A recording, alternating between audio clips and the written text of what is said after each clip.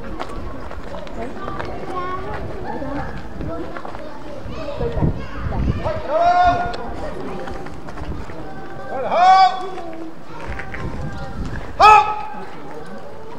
your left hand, face!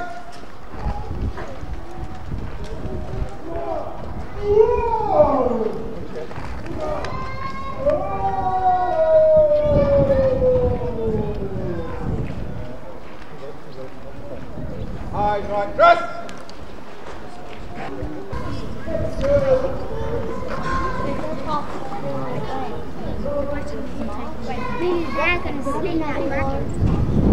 Good afternoon, ladies and gentlemen. We are the 23rd Regiment of Foot, the Royal Welsh Fusiliers, very local to the area. We are representing the British soldier of the Napoleonic Wars. If you've heard of the wars of the Peninsula, of the Battle of Waterloo, that is the period that we are representing. Very first, turn jump, break the crowd, march! So, we're going to discuss the uniform that each soldier is wearing first off. Various types of clothing, but this is the uniform they're wearing is around the period of 1815, the Battle of Waterloo. We'll start off with from the top and working our way up. Each soldier is wearing a pair of straight lasted square toed shoes. When I say straight lasted, that means there's no right or left. That means they can swap the shoes and even over the shoes they've got a pair of short grey gaiters. These stop stones and other bracken from cutting into their shoes whilst on the march, which is very encumbrance. Also stop any waterlogging. Wait! He got it the right feet.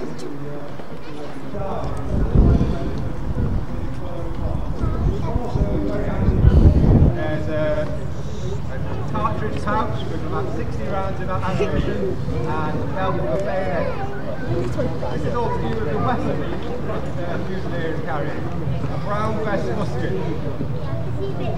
This is the period, this is the weapon of the time. It lasted for about 150 years and it was fairly around his neck, it never stopped.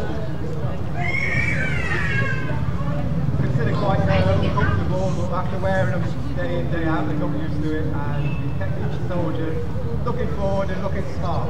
Looking smart was the one of the main draws to the British Army.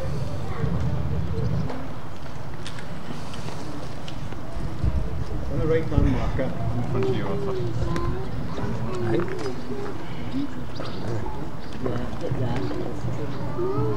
so that's the soldiers of the regiment. We've also got an officer.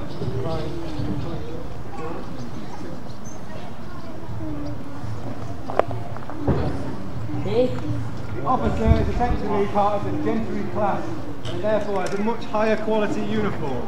This particular rank is a second lieutenant and is therefore carrying the colours. The colours were a rallying point in battle and each one has its own decorations particular to the regiment. We've got our own battle honours on there.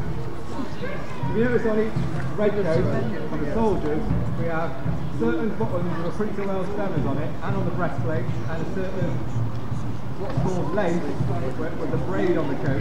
This is particular to the regiment. We've also got blue collars, blue cuffs. These are called the facings. This is particular to the regiment because we're a royal regiment. Other regiments would have yellow, black, green and red. The officer on the other hand has gold lace. This denotes that they are an officer and obviously of a higher quality. The quality of their coats is obviously far higher. So we're going to show you how the British won the war in the Peninsula. Let's show you how they operated their guns. Shoulder up to the position of load. So the soldiers would be taught how to load their muskets in a slow sequence. Obviously, when you've got hundreds of thousands of soldiers, they need to know exactly what they're doing, otherwise it'd just be chaos. Handle, cartridge. Prime. Cast the bow. Big draw, round. Random cartridge. Return ramrod.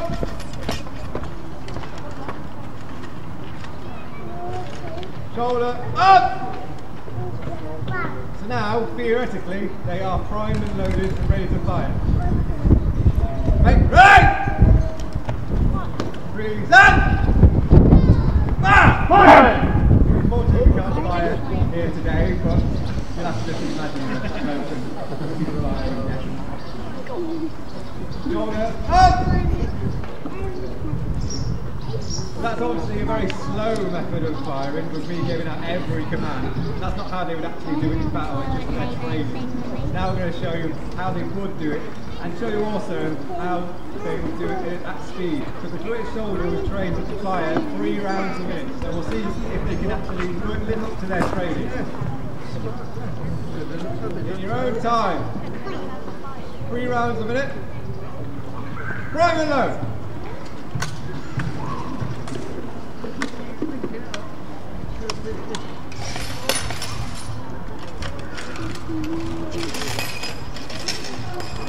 Fine!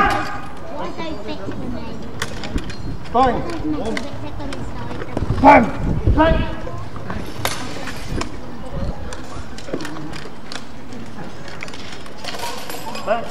Fine! Yeah. Fine! Fine! Fine! Fine!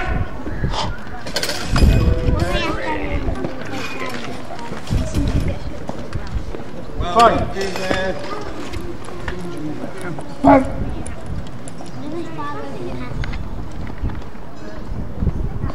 Fine. So the British fought in line. Essentially what you see here, two rows of soldiers. The French fought in a different manner. They fought in columns, which is effectively more ranks behind them. This means that they could get less casualties, but they had less firepower. Because we had the thin red line, we could bring more muskets to bear on them. Therefore, we could eliminate them a lot quicker. This is why we essentially won.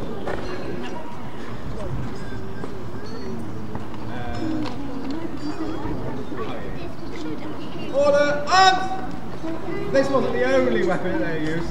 If the French got too close, they did have another weapon at their disposal. Proud effects, bayonet. Bayonet! On the bayonet, on the musket, there is a lug, and this can be fitted a triangular section bayonet. This has a socket fitting, and this is where the term for your light fittings come from. A bayonet socket. Shoulder up! Port arms! Charge! Bayonet!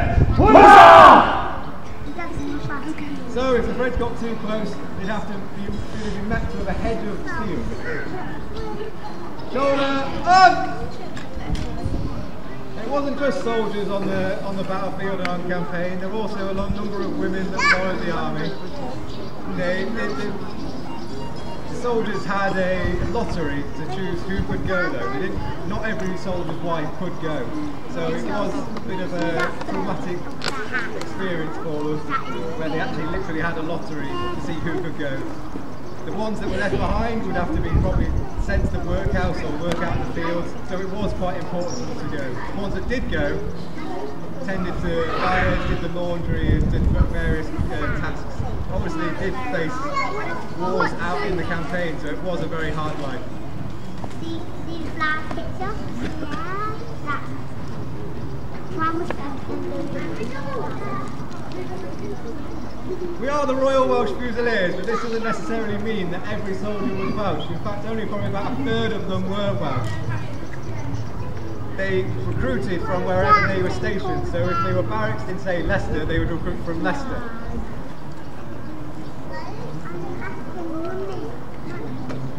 So that concludes our presentation. Thank you very much. If you want to photograph, then please do come up after we've fallen out, and also come over to our camp and talk to us. We're all very willing to tell you about the uniform and equipment. To finish off our presentation, we'll give you a salute in the way that the British Army would at the time. Prepare for general salute. Freeze it! Wait for it! Freeze it! On! This is where you applaud.